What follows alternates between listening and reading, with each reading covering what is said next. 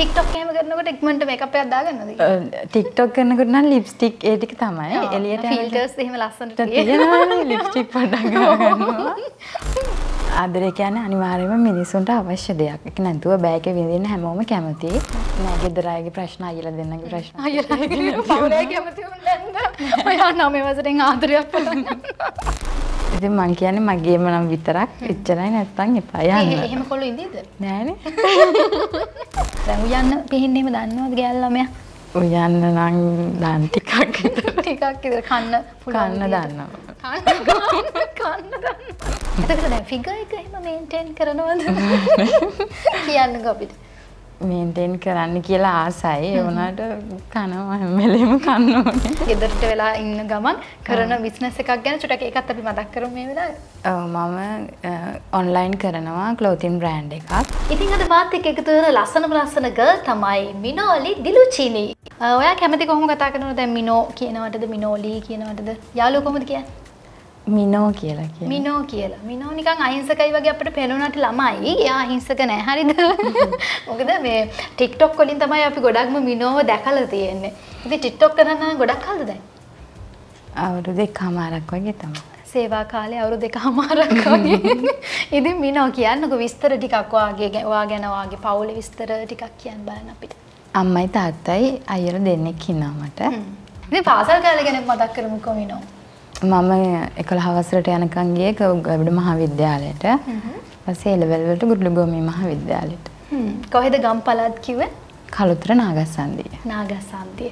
ඉස්කෝලේ යන කාලේ කොහොමද අහිංසක චරිතයක්ද කොහොමද කියන්නේ දඟ චරිතයක්ද? දෙකම සමබරව තියාගෙන ඉඳී. ඒවත් තිබුණා. අහිංසක වෙන්න බෑනේ.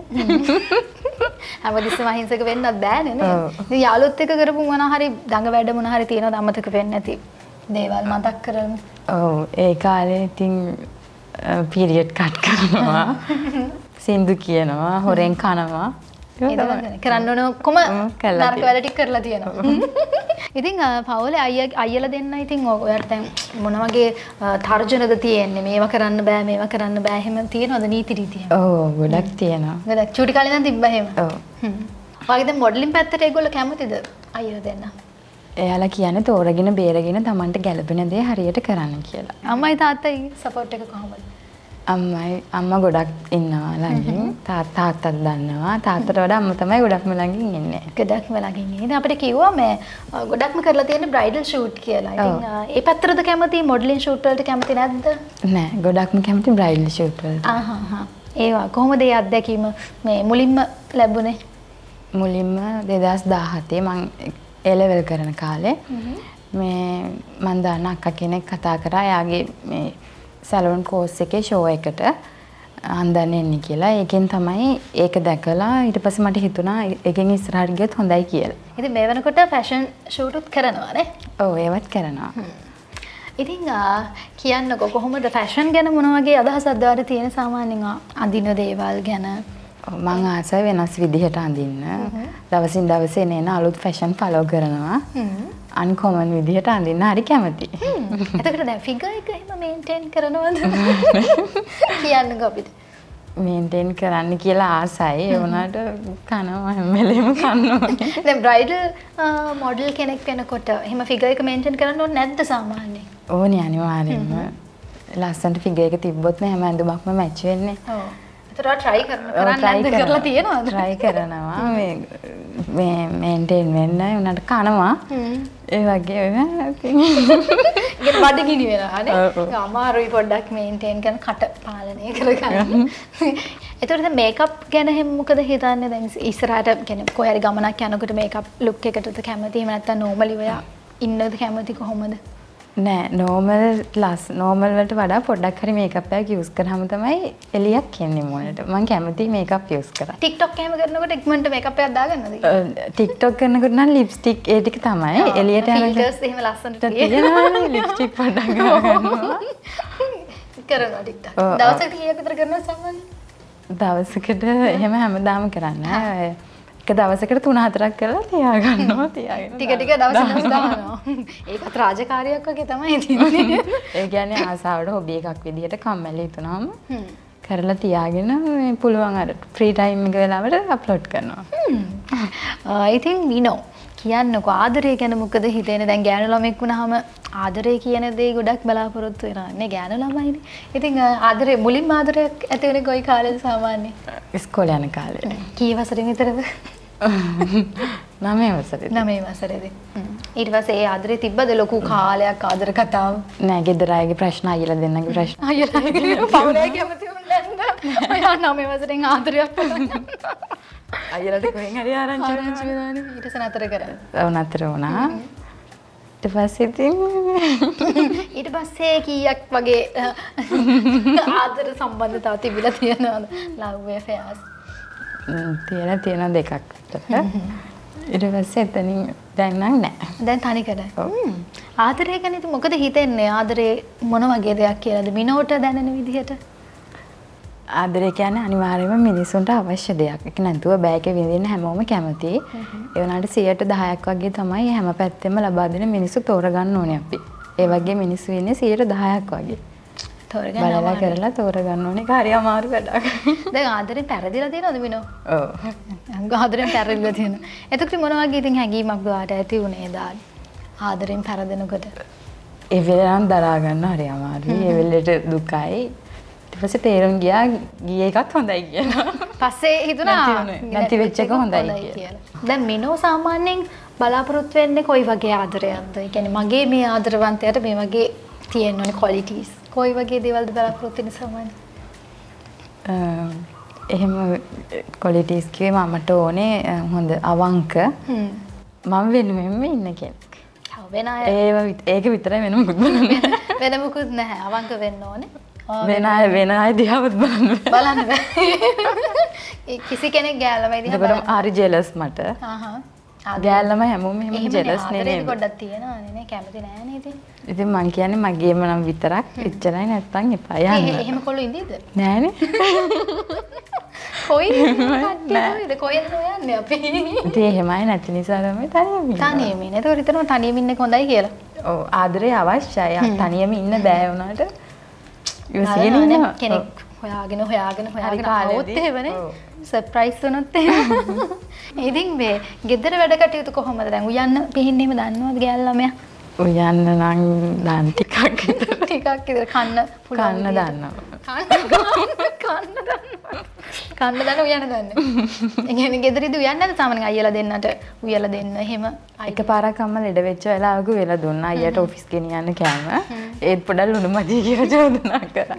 ඔෆිස් ගිහලා කන්න පුළුවන් වෙලාද? එච්චරයි ඒ පාර විතරයි අම්මම තමයි උයන්නේ.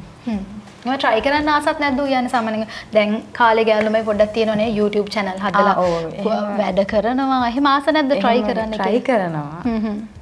තුන්වේලම උයන ඒක නැහැ. ඒකට ආස නැහැ. ඔය YouTube එකකින් රෙසිපි බලාගෙන කට්ලට් වඩේ පැටි සන්නේ වගේ වුණා කරනවා. මිනෝ කැමති සාම්ප්‍රදායික විවාහ වෙච්ච දවසේ කියපු ගෑල් ළමෙක් විදියට ගෙදරට වෙලා උයාගෙන පිහාගෙන එහෙම බබාලා බලාගෙන එහෙනම් කොයි වගේ කෙනෙක් වෙන්නද කෙවිදිද සාමාන්‍යයෙන්? ඒ දේවලුත් කරනවා. ගෙදර උයලා පිහලා කාලා ළමයි බලාගෙන හැම වගකීමක් මිෂ්ට කරලා ඒ වගේම තමන් ගැනත් හිතන්න ඕනේ. අර තරුණ කාලේ හිටපු ලස්සනට මේ විදිහටම ඉන්න ඕනේ. බැන්දා කියලා. එහෙම නෑනේ. නිදහසේ සැහැල්ලුවේ. නේ travel කරන්න ආස නැද්ද සාමාන්‍යයෙන්? travel කරනවා. මොනවාද අවසානට කොහෙද travel කරේ? දළදා මාලිගාවේ. කාත් එක්කද ගියේ? ගෙදර අයත් එක්ක. ගෙදර අයත් එක්ක. දැන් travel කරන්න ආස ගෙදර අයත් එක්කද එහෙම නැත්නම් යාළුවොත් එක්කද කොහොමද? ගෙදර යාළුවෝ එක්කත් ආසයි. ගෙදර අයකට වඩා යාළුවෝ එක්ක ගියාම fun නේ. අම්මලත් එක්ක යටි පොඩක් ඉන්න බෑ කී කර. යාළුවෝ එක්ක තමයි යන්න කැමති. කැමතිවනේ.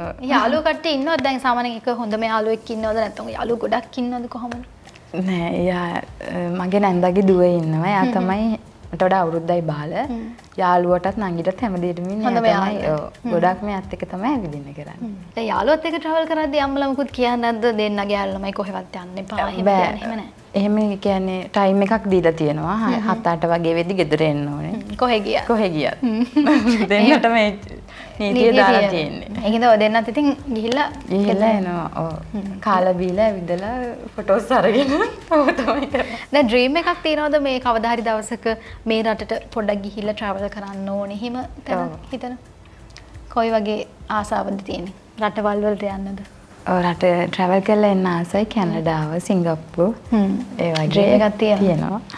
එහෙනම් හස්බන්ඩ් එක්කම අනාගතයේ දවසක යන්න ලැබෙන්න කියලා ප්‍රාර්ථනා කරනවා. මිනෝව මුලින්ම අඳුනලා දෙනකොට මම කිව්වා මේ TikTok කරනවා කියලා. ඉතින් එයාගේ TikTok ඔයගොල්ලෝ දැකලා ඇති. මේ වෙලාවෙත් පොඩ්ඩක් TikTok එකක් පෙන්වන්නකෝ. ආස TikTok එකක් අපිට තියෙනවා නම් බලන්න. චුට්ටක් ෆෝන් එකේ තියෙන එකක් පෙන්වන්න බලන්න.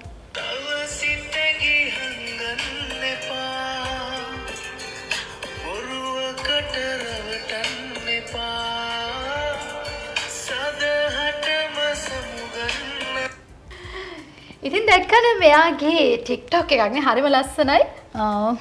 TikTok වලින් තමයි දැන් ගොඩක්ම ප්‍රසිද්ධ වෙලා තියෙන්නේ මිනෝනේ. ඉතින් TikTok කරන්නේ ගොඩක් ආසයිද මොකක්ද ඒ ආසාව? ආසයි කියන්නේ ගෙදර නිකන් ඉන්න වෙලාවට මේ අර ට්‍රෙන්ඩ් එකක් ආවනේ කාලයක්.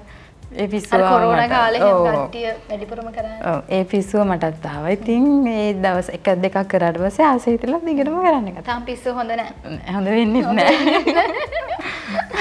මේ තව දෙයක් කතා කරන්න ඕන බිස්නස් එකක් ගැන කිව්වා ගෙදරට වෙලා ඉන්න ගමන් කරන බිස්නස් එකක් ගැන චුට්ටක් ඒකත් අපි මතක් කරමු මේ වෙලාවේ. ඔව් මම ඔන්ලයින් කරනවා ක්ලෝතින් බ්‍රෑන්ඩ් එකක්. ඒකෙන් ඉස්සරහට යන්න තමයි බලාපොරොත්තු වෙන්නේ. තාම කරන්නේ ඔන්ලයින්. මම ෂොප් එකක් දාන්න තමයි මගේම කියලා අයිඩියා එක තියෙන්නේ. දැන් ඔන්ලයින් පටන් ගන්න කොච්චර කාලද? දැන් අවුරුදු 1කමාරක් විතර වෙනවා. හොඳ බිස්නස් දැන් ඉන්නද කස්ටමර්ස්ලා ටික? ඉන්නවා ගොඩාක්. වෙනම බිස්නස් කන්ටැක්ට් නම්බර් එකක් තියෙනවා. ඒකට ඒකත් එක්ක ගොඩක් කස්ටමර්ස්ලා ගොඩක් ප්‍රමාණයක් රැඳිලා ඉන්නවා. ඔන්න බිස්නස් එක්කත් මිනෝ කරගෙන යන අතරතුරේදී ඉතින් කොහොමද කියමු අපි අනාගතේ මොනවාද තියෙන ප්ලෑන්ස් කියලා? මොඩලින් ශේෂ්ත්‍රයෙන් ඉස්සරහට යන්න කැමතියි. ගොඩම බ්‍රයිඩල් වලින් තමයි කැමති. හොඳ වැඩක් ආවොත් හොඳ විදිහට කරගෙන යනවා. ඒ වගේම මගේ ක්ලෝතින් බ්‍රෑන්ඩ් එකක් තව ඉස්සරහට හදාගෙන මගේම කියලා දෙයක් පටන් ගන්න තමයි බලාපොරොත්තු වෙන්නේ. එහෙනම් ඔන්න මිනෝට සමුදෙන්න තමයි ලෑස්ති වෙන්නේ.